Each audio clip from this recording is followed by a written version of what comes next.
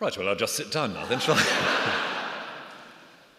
Thank you. Thank you very much. It's a joy to be here and to have the chance of talking about missional opportunity.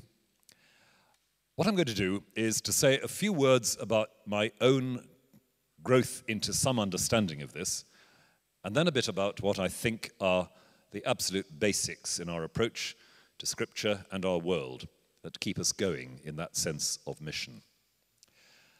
And as I watched the DVD earlier on, what struck me was I've actually been to all these places, and every one of those brought back to mind the extraordinary life stories that I'd encountered there. And particularly important among them was Zach's place. You probably noticed that in one of the straplines. Zach's place in Swansea, which was one of my first experiences of what we would now call fresh expressions, before that name was born. Because in the happy days when I lived in Newport, just up the road from where the lab is based, in those days I came to feel over the years that God was dropping a series of very heavy hints to me as to where he wanted the church to go, or rather where he was making the church happen and wanted the rest of the church to look. A great deal seemed to be going on around, and while the mainstream Anglican presence in the Diocese of Monmouth, where I was then working, the mainstream presence was carrying on more or less all right, with only the average levels of decline.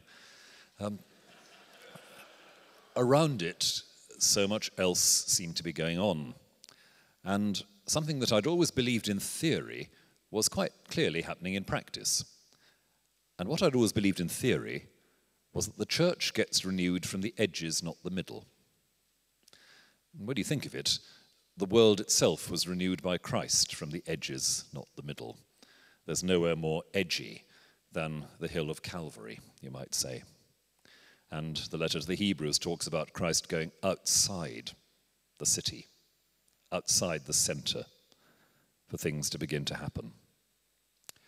And Zach's place was just one of those new creations of God's grace that seemed to be springing up around.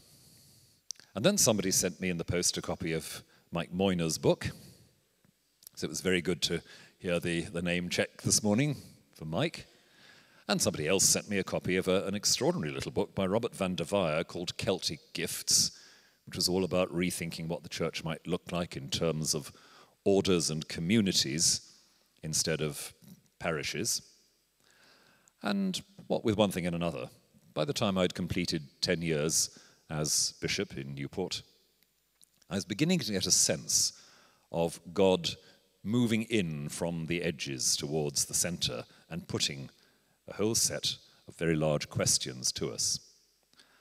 How were we as the center, the hierarchy, the traditional church, how were we going to respond to and enable generously and imaginatively more of what was happening around us under the grace and the strength of God? And just as we were beginning to think those thoughts fairly systematically in the Diocese of Monmouth, a funny thing happened to me on the way to London, and I found myself projected onto a rather different kind of stage with a rather different kind of ministry. Only this time, the volume that dropped onto my desk was something called Mission Shaped Church. And Bishop Graham will remember the conversation that we had, I think in Canterbury, very early on in my time, when I started talking about what my priorities might be. And I said, well, we've had this experience in the diocese where I've been working in Wales, and maybe it's time to see if something like that can begin in the Church of England. And it wasn't quite like this, but Graham more or less said, here's one I made earlier. And Mission Shaped Church appeared, and so we began to talk. The next thing was the opportunity through an amazingly generous and creative group of friends and supporters called the Lambeth Partners, some money being made available to pursue this as a national project, and lo and behold, Fresh Expressions as a movement was born, with massive input from all sorts of people who so generously gave time and resource and energy. And we were fortunate in finding Steve Croft, now Bishop of Sheffield, to lead the first phase of this project, and then Bishop Graham taking over and being able to implement some of what his own great report on mission-shaped church had entailed. And although there are far, far too many people to thank by name in all that process, it's perhaps worth just mentioning Norman Iverson's work on communications here as absolutely fundamental in getting the message out across the churches. So here we are, and as the DVD we watched underlined, astonishing things have gone on. But I'm always inclined to want to push back a little bit further to the question of why are we doing this, why are we doing it this way? What is happening here that gives us a fuller, deeper sense of what the church itself really is? Because I think that's part of what's going on, isn't it? There is a sort of quiet revolution in how we're thinking the word church at the moment. A quiet revolution that is bringing us both back and forward, you might say, back to the essential lineaments of the church as it appears in the New Testament, forward in the recognition that when we've begun to get that in focus, all kinds of things become possible. There's an image that John Calvin used in the Reformation period that I like very much, where he says that looking around you see stray and tattered vestiges whereby you may see that here lie churches half buried. It's a picture of churches with, as it were, their spires just sort of poking out above the levels of drifting sand. And Calvin says, it's there, but you need a great deal of wind to blow away the sand and reveal what's really there. Churches half buried that need the wind of the Spirit to be revealed for what they really are.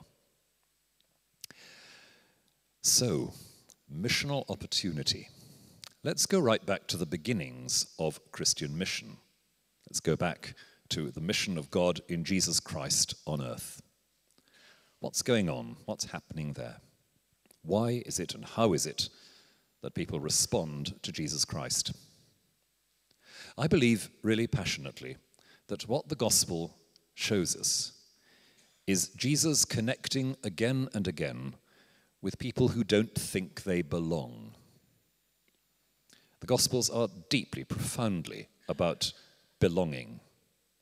People sometimes draw that contrast, don't they, between belonging and believing, and I think it's helpful in some ways, but I don't want to overdo it.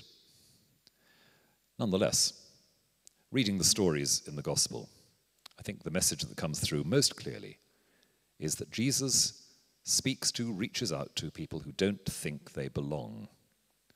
They're not part of the chosen people, or they are part of the chosen people and things have gone badly wrong and they no longer feel welcome. And when Jesus utters his call to repent, to turn around, it's not so much a great finger-wagging imperative that says, be sorry, be very sorry, like be afraid, be very afraid. It's more like someone tapping you on the shoulder and saying, turn round. You're not looking at where it's really happening. If you could turn around, you would see that you do belong. Turn around, and you'd see that you are welcome. Look at me, trust me, believe me, says Jesus, and belonging begins to happen. That's how not only the group of the first disciples, but those people that we're told put their faith, their trust in Jesus and the Gospels, that's how it happens. And when the first Christian missionaries go out into the Roman world, they too seem to relate in that kind of way. They tap people on the shoulder and say, look round. Don't look at the Roman Empire. Don't look at the great, complicated, anxious systems of religious obsessiveness that are going on around you. Just look at Jesus. Look at the one who went right out to the edge and beyond for you. And then you'll understand that belonging is possible. Because here is a God who in Jesus has absolutely no interest in being confined by our own ways of belonging together. He wants to break open all of them so that we can belong together as a human family with him. So tap on the shoulder, turn round, repent. Change your mind, look somewhere else, and who knows what will happen.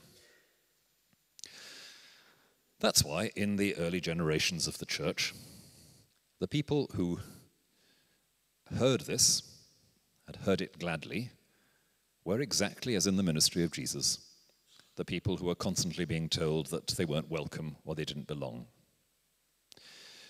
When in the second Christian century, critics of the church write about why the Christian church is such a sad and contemptible thing, they emphasize the fact that Christian communities take in the people that nobody wants.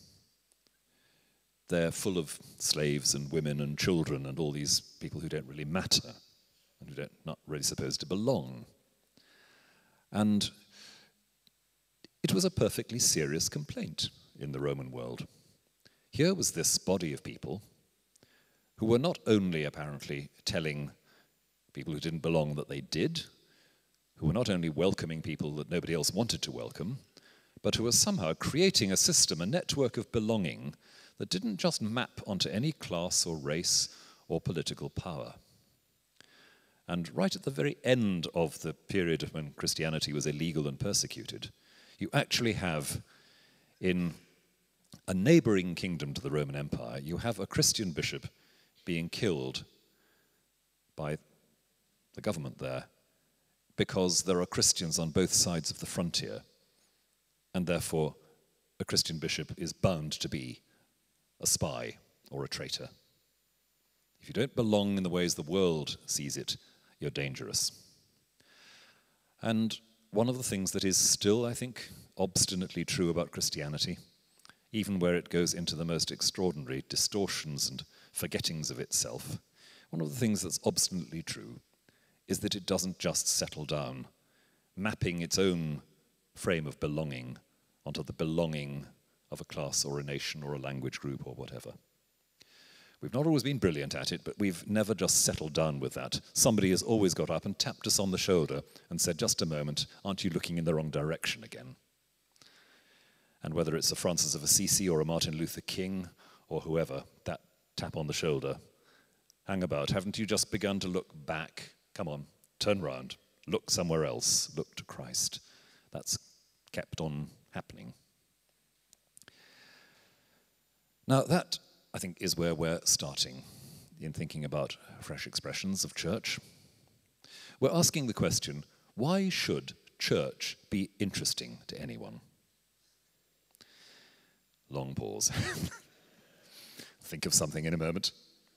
Well, if church is just a hobby, if church is a spectator sport where you come and watch people wearing rather strange clothes doing strange things on one morning of the week, well, all right, it may get a small public of eccentric and rather sad characters, but why really should I bother?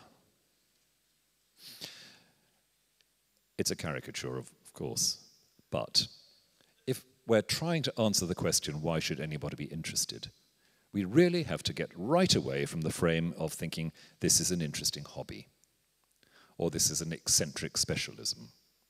We need to get back to that missional opportunity that has to do with belonging. Do we or don't we live in a world where belonging is still an issue? It's still just as much of an issue, I would say, as in the first Christian century, as much of an issue as it was in Galilee in AD 30-ish. We still live in a world where people want to make other people unwelcome, where people panic about strangers, where people like to stay within the comfort zone of those who are like them.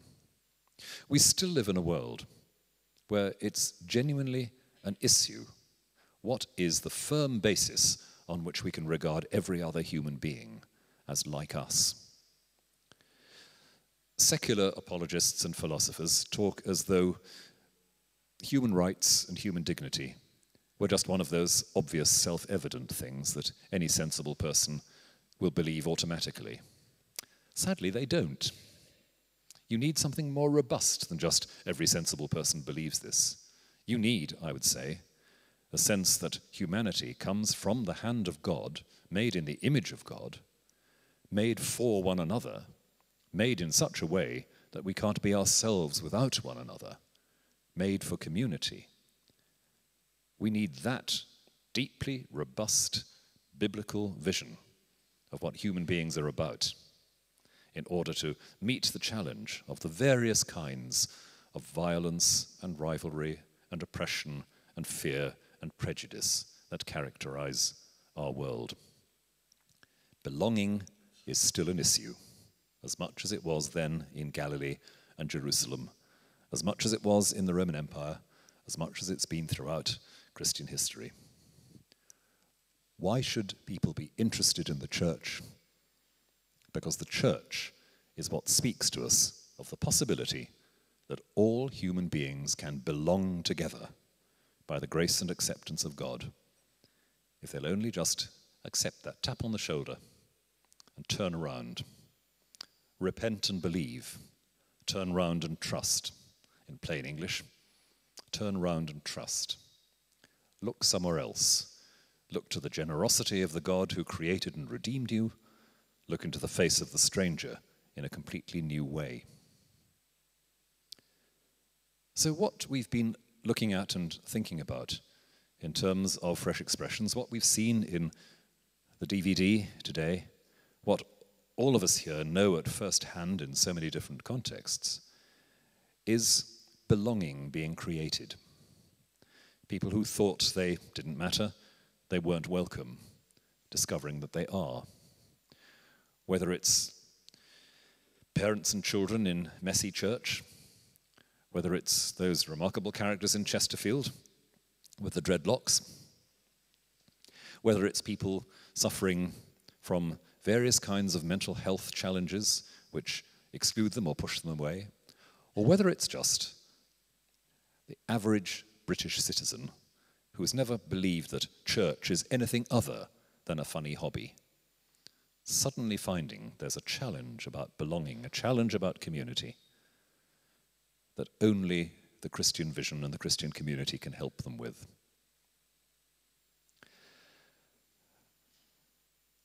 Now, most of us will have had the experience, I think, of listening to somebody talking about their need for community, talking about their need to belong, and you want to say, come along to church, and something uncomfortable nags at your mind saying, actually, if I want them to learn about universal community and the values of the kingdom and so forth, I need to be rather careful which church I steer them to. And Fresh Expressions is in large part a response to that. What if we allowed the real deep needs of people searching, hungering for belonging, what if we allowed that to set the agenda? It doesn't mean that we let the world rather than God set the agenda. It's more like the world prompting us to get back in touch with God's most fundamental agenda as revealed in the gospel of Jesus Christ. Now, in the last few minutes, I've said critical things about the mainstream church. But without that steady, faithful presence, of course, nothing else would be possible. That's why the answer to our challenges is not, and it's been said so many times, is not to rip up the tradition and the practice of the inherited mainstream church. Of course it's patchy. Of course sometimes it's dull. Of course sometimes it forgets what it's about. Give it time, and a lot of Fresh Expressions will probably be like that as well. You know, human nature, alas, draws us away again and again and again from the face of Jesus Christ and the radical challenge of the good news. That's how it is. Get used to it. That's why we're sinners in need of grace, but that's another story. We do need the reservoir of faithfulness through the centuries. We do need the experience of others who've tried to look into the face of Christ throughout the ages. And when, many years ago, we first began to think systematically about this in Wales, I can remember the conference in Abergavenny in Monmouthshire, where the now almost global phrase mixed economy church first came to birth in a wrap-up session at the end of a conference, and how are we going to respond to all this. Mixed economy, well, it's a phrase that has its weaknesses, and I've almost got tired of hearing it. And some people have said they'd prefer to talk about a mixed ecology of church, which I rather like. But I think the point is a valid one. In order to bring to bear the fullest possible resources to the task of creating new kinds of belonging and welcoming, we need to be aware of the fact that other people have read the Bible before us, said their prayers before us, worked with one another and prayed with one another before us, and we would be mad to ignore what they have found, heard, and seen. And the constant interplay between the steady, faithful, ongoing, apostolic life of the church and the edgy and exploratory and new life that we see in some of the communities we've been thinking about this morning, that interplay is a vital part of the health and well-being of the Christian church. It's part, ideally, of that wonderful sense which the Christian church has at its best, that no one of us and no one group of us can do it all. We can hear that sometimes as a bit depressing, because wouldn't it be nice if I could do it all, or we could do it all? Or we can hear it as good news. If I can't, I know someone who can. God gives us one another in the church because none of us can do it on our own. Theology 101. So when it comes to what you might call the cultural diversity of the church, that's part of what God is saying to us. No one of you can do it all on your own. You can't, this group, this individual, this denomination, you can't sort this alone. You haven't got the resources, and that's fine. That's perfectly all right, because resources are spread around lavishly and unpredictably. And the wisdom and discernment of the church is always to see what resources you need for what situation, where from, and to keep your eyes open, roving all the time, to see where resources are being offered to you. And of course, when it comes to the kind of congregation that, again, we've been looking at in Chesterfield, in Zach's place, in the other congregations that we heard about, when it comes to those, we realize that mysteriously and wonderfully, the resources we hadn't spotted are in the people themselves. The people who bring their needs, their uncertainties, their half-formed vision of God, and give it into the community, give it into a group working together, praying together to discover something of the newness of God in Christ. For me, one of the greatest privileges and discoveries of these last years when visiting Fresh Expressions is simply the experience of sitting down and listening to how people got there and thinking, what a wealth, what an extraordinary wealth of experience we're talking about. Someone who has come to, rediscovered, discovered for the first time, Christian commitment, trust and belonging in the middle of all of that, all of the turmoil, the confusion, the suffering, the chaos in personal lives and health and all the rest of it. Somehow out of all that has come an act of trust, a willingness to belong, and to bring that story into the group, the community. That's how God enriches, that's how God enlarges us. Not by giving us another number to enter on the form, so to speak, but by giving us a life of faith and trust, richness and creativity. And all of that, of course, is a reminder of why it's very important that Fresh Expressions has been an ecumenical venture from the beginning. I'm really delighted that here today are friends from the Methodist and United Reformed Church. I'm really delighted that so many other Christian families and bodies have joined in this work, because it's been very important for the Church of England to realize that not even it can do it all on its own. And after the events of this week, what the Church of England can and can't do is a sore point for a good many people, I think. But we've learned in this process that God does not pay denominational subscriptions, that God constantly wishes to nudge us and jolt us and surprise us by the way we find to work together. And the history of Fresh Expressions has been no exception to that. And I think if we think that through a bit, then the missional opportunity is also something to do with showing to the world our own freedom and willingness to work together in mutual dependence. You see, I really don't think that we're being very effectively missional if we bear down on the problems of the world saying, right, we've got it all here. Don't listen to them, we've got the solution.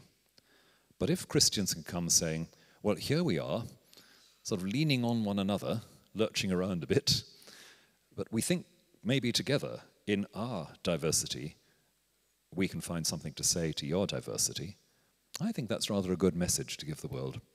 Again, a missional moment, because it reminds the world around us of the risks and the dangers of being so preoccupied with what we can do and what we can't do that we're unable to receive graciously God's gifts at the hands of one another. There have been many surprises in the evolution of Fresh Expressions so far, and I dare say Graham would agree that perhaps the biggest surprise has been the international enthusiasm. When all this was launched, we thought, didn't we, that essentially we were talking about the UK, and all of a sudden we found ourselves doing something that the rest of the world deeply and enthusiastically wanted to know about. And that's meant discovering all sorts of new alliances and coalitions and networks of support, all sorts of new ways of weaving the web of mission worldwide. But it does seem that by the grace of God, we in this country, in our Christian practice and exploration, we were given by God a gift of identifying a need and an opportunity worldwide. And I'm really rather overwhelmed that we were given that gift and have been able to share it with people in such diverse cultural situations, as you've already heard. That's a wonderful part of what God has given through this project. Martin will have things to say shortly about where we're going next, but it seemed to me that one way of framing that discussion would just be to think through a little bit what it is all about in terms of doing what Calvin prayed might happen. Let God's Spirit, the wind of God's Spirit, blow away some of the sand that obscures those vestiges of half-buried churches. I believe that in 40, 50 years' time, the church is going to look dramatically different, and that dramatic difference will not be a matter of its being smaller than it is now. I rather like to think the contrary. It certainly won't be smaller, but I do think it will be a great deal more diverse, a great deal more in need of skillful conversation and relationship building and trust building. And I think, by the grace of God, that can happen. And I think it'll also be a church with what I think of as a sort of polyphony of different sorts of rhythm. Often when I talk to people about the future of the church, they speak about that, about the rhythms we work with. We've tended to take for granted, haven't we, that the rhythm is Sunday morning. The rhythm is a nice, steady, week-by-week one. But what's happening now, as I see it, is on the one hand, people getting really much more enthusiastic about the rhythms of daily worship and a rule of life as part of rediscovering their faith. and all that goes with the new monasticism, as people call it. That's one level. And at the other level, the other end of the spectrum, an interest in how the rhythms of much larger, much more expansive events at longer intervals, how that can nourish and feed and sustain the energy and imagination of people. And just as in a musical score, you have the sort of fat white notes that take longer and the little black ones that are shorter and more closely spaced, so I think in the church of the future we're going to have to get used to those different sorts of rhythm. And that's wonderful because, of course, the polyphony that emerges from that, the extraordinary tensions and resolutions and excitements of complex music, that's a wonderful testimony to what the church really is and what God wants to do with the church. And I think that's probably what we're looking to in the next few decades. And I dare say Martin will have a bit to say about the possibilities of that when he speaks later on. But there we are. That's a bit of how I came to think about the church freshly, with lots of prompts from what God was doing around me. This extraordinary succession of visionary books landing on my desk. It's how we, by God's grace once again, found amazingly the right people, the right sponsors, the right staff at the right moment in recent years. And just a touch of why I think this matters to us in terms of opportunity. Because unless we have some sense of why the church matters, we won't grasp the opportunities.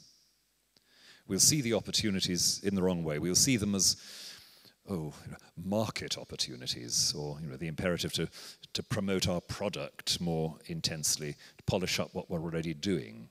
But the real missional opportunities are simply rediscovering who we are in the encounter with people's need to belong and people's need to turn around and recover a sense of common humanity under God. Those are the true opportunities, and I believe God has given us any number of open doors, any number of triggers and openings, occasions when we can have the extraordinary privilege of being invited into people's lives, into their needs, into their hopes, and bring there this amazing vision of a universal belonging centered on the one who went from the center of reality to the edge of human life and beyond, and in doing so made the whole creation new.